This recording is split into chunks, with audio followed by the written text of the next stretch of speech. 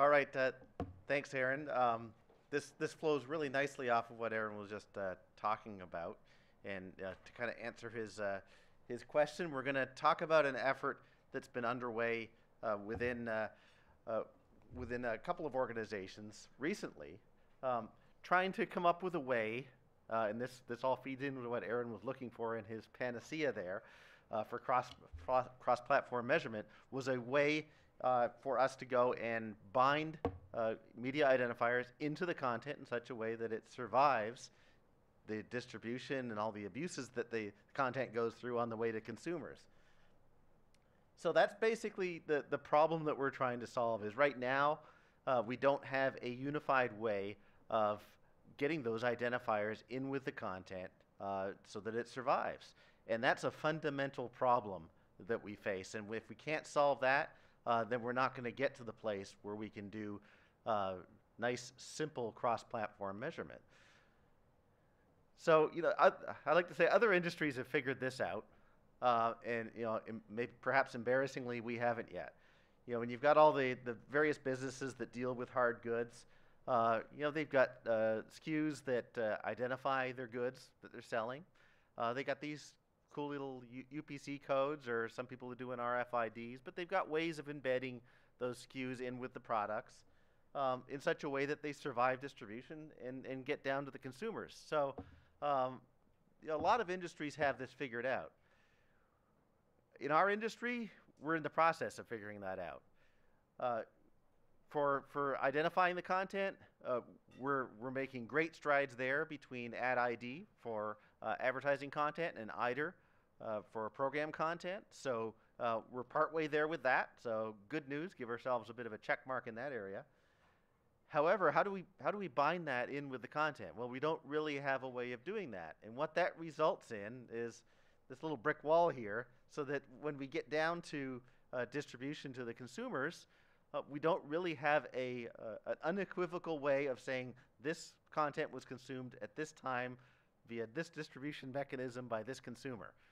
We don't have that because we're not able to bind these IDs actually in with the content. So that's in a nutshell what we're trying to solve here. A lot of words here. I won't read this word for word, but basically, are there ways to do that right now? Well, yeah, kind of in the professional area, in media businesses, they do have ways internally of binding identifiers in with the content, and they can manage that content internally within their operations. But once you actually send that out to get to consumers, it gets stripped off. So that's not good. There also isn't really a real open way of doing this. On the other hand, though, there are technologies that could enable this. There just isn't any standardization around this right now. And again, to speak to what Aaron was talking about earlier, you want to make this as simple as possible. And so I think if we come up with a standardized way of doing this, we make this very simple and enable everything that we've been looking for in terms of cross-platform measurement. So is this purely a play when it comes to measurement? No. There's a lot of things here, and I'm not going to go into all of them, but by being able to identify content, there's a whole lot of things, and you'll see a lot on the screen here, a whole lot of things that you can enable beyond measurement.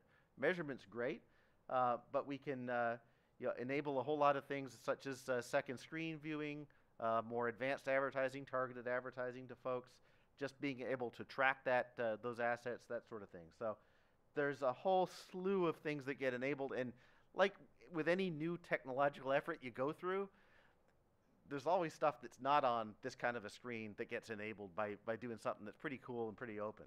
So Sim did some work with the taxi initiative initially on this, and identified that this was something that needed to be done, and needed to be done within a standards organization. So the one that popped up as making sense to do this under is the Society of Motion Picture and Television Engineers. Then that is the preeminent standard-setting body for the television and motion picture industries. So they know all about managing video and getting it out to people over various means, whether it's traditional or second screen, digital type of stuff.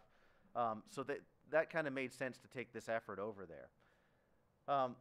We we started this group back in July of last year within SMPTE, and it's been great. We started back then. We've been meeting every other week since then. What's really pretty amazing, and I think validates the importance of this work, is with a lot of these kinds of efforts, you get huge interest at the beginning, right? Everybody gets really excited. Oh yeah, we're gonna make the world a better place. This is gonna be fantastic. And then after a few months, those people start to tail off, and you don't have so many people participating. That has not been the case with this group. With this group, it stayed at the same level of participation for the 9 months or so that we've been working on this. So really impressive that we've been able to keep that, and I think it validates the fact that this is incredibly important that we solve this problem. What have we been doing? We started out by building a set of use cases. I'm going to go over that briefly for you. We thought that was the most important thing, is let's outline some use cases, say what would this be useful for, and then that's going to tell us what the requirements are for any technologies that we use for this. So I'll go through some of the high points on that. Basically, that all led to a request for information that we sent out to the industry in general just before the holidays. We gave people about 6 weeks to respond, and we said, hey, if you've got a technology out there that can help us in this area, bring it to us. Let us learn about it, and let's see what we can see. Let's see if this is even possible to fix it, and if so, what kind of technologies could be brought to bear on this. So we did that. We brought everybody together. We got some great responses to this RFI, by the way, and then encouraged everybody to come to New York in the lovely balmy winter that you all had in February. But they did come. We braved the weather, had some great presentations, gave everybody some equal time, and presented what they thought would be good solutions in this area. So, what were some of these use cases that kind of drove all this?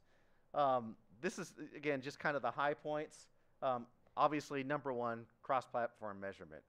That's one of the huge things that's enabled by being able to identify what content you've got. So that was obviously number one. Second screen applications, we want to be able to synchronize with second screen applications, and it really helps if you can identify the content that's airing to be able to do that. So that was a huge thing. Audience measurement in general, absolutely, very, very important, even with traditional audience measurement. Again, how do you measure it if you don't know what it is? You probably thought there were maybe 3 R's. There's the 4 R's that we've got here. We talked about were rights, being able to track rights for content, research, royalties, and reconciliation. So that was kind of 4 things we kind of lumped into one area here. And every one of those areas is helped greatly by being able to identify the content. Targeted ad insertion, an area that's gotten a lot of attention recently, both in digital advertising and as well as in the cable world. I've been involved in a lot of that for several years. Very exciting possibilities there, but again, how do you do that without being able to really identify the content that you want to target to people? And so that's enabled by all this very nicely. So that's just kind of a high-level view of some of the use cases that we looked at. And then from there, we were able to say, okay, here's the requirements for technologies that might be able to be candidates for this. And so most importantly was, we've only got a certain amount of space to put this stuff in. What's really important to a media outlet is being able to get the commercials and the program out to people with decent quality, but without wasting a whole lot of bits along the way in doing that. And so they've got investments in a lot of really cool equipment out there that strips out what they consider to be garbage and the stuff that's extraneous. So we wanted to make sure that if we put these IDs in with the content, it isn't thought to be garbage and extraneous, that it's something that is important, that flows all the way through here. So we need to find ways that we can survive all of the, like I like to say, the abuses that content goes through on the way to consumers. So we looked at some creative ways to do that with ad IDs and IDers. Obviously, survivability across platforms, we talked a little bit about that. Has to survive all of the different distribution platforms, whether it's your traditional big screen distribution, mobile, being viewed on a tablet, on any kind of portable device, whatever. Doesn't matter. Doesn't matter what resolution it's at. Doesn't matter what the what the sound quality is like. That sort of thing. We want to make sure that this kind of stuff can survive. It's critically important. Also, it's a reality that a lot of content is not being consumed live anymore. People are recording it and watching it when they want to and where they want to. Well, we want to be able to measure that as well. So anything that we do can't just work in a live environment. It has to survive recording and playback as well. So that was an important requirement. Granularity, that became a big thing. You know, ads can be, a lot of us think about ads as being 30 seconds long, but there's a lot of ads that are much, much shorter than that. So we need to be able to detect these IDs on the shortest of ads that are out there and being played right now. So you need to be able to pick this up just in a few seconds. Now, with programming content, maybe we can relax that a little bit. So we looked at the fact that, well, your requirements maybe are different for EIDRs than they are for ad IDs. Ad IDs, we need to be able to pick those up very, very quickly. Synchronization across multiple platforms. Again, we need to, if you're consuming the content on multiple platforms, we need to be able to pick those up simultaneously and be able to, again, identify the content. ID replacement was a really interesting one that we really didn't identify at the beginning as being important, but it's incredibly important. Just because you tag a piece of content with a particular ID, let's say you've got a movie that you tagged with a particular ID, that movie might get reversioned many, many times. And you know, we've all seen that there's, you know, dozens or perhaps in some cases hundreds of versions of the same piece of content that are out there. EIDR does a nice job of dealing with that, of dealing with the different versions and being able to differentiate them. We want to make sure we've got a way that if you tag a piece of content originally with, you know, a certain EIDR, but then it's repurposed for something else, that we'd be able to pull that out and put the proper identification on it. One of the great use cases that was pulled out in this area was, you know, if you think about sportscasts, they borrow content from a lot of other sources. And that content would have been tagged with our model here with different identifiers. You got one identifier on the Fox broadcast of baseball, another one on the NBC football game that you're showing, that sort of thing. And they're pulling all these into a sportscast. That sportscast has an identifier too. So you want to be able to pull those off, replace them with the identifier of the sportscast. So that was an important thing that we'd be able to do. Obviously, we don't want to degrade the quality of the experience for the consumer. That's incredibly important that they not know that we've got this in there. We don't want to do something that's going to destroy their experience. So what kind of responses do we get to all this? Most of the solutions, it's fair to characterize, focused on audio watermarking, which I think a lot of us are familiar with in the measurement area. That's been around quite a while. Although there were some other really interesting approaches that were also suggested. I listed a few up here. So, you know, that wasn't the only thing. And there were there were pros and cons to the different approaches that were suggested to us. So, you know, kind of one of the, I don't want to talk about our conclusions because we're still in the process of working on this, but there may be advantages just on a high level here of coupling different solutions. There wasn't one real solution that jumped out and said, hey, I'm it. I can solve all your problems. I'm perfect. That didn't really exist.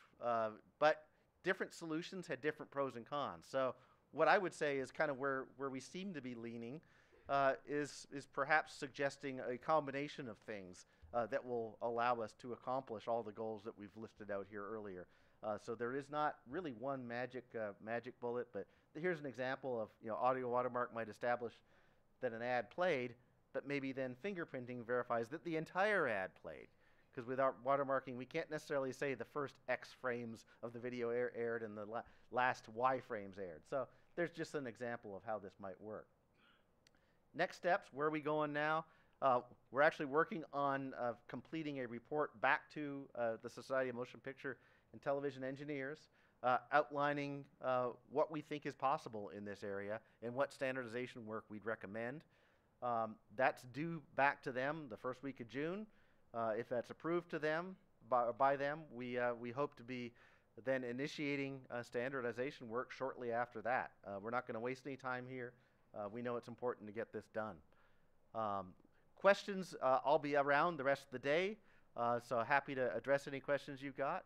I think we're out of time right now, so come and find me yeah, out in the hallway. And with that, I'm going to introduce you to our next speaker, Charlene Weisler.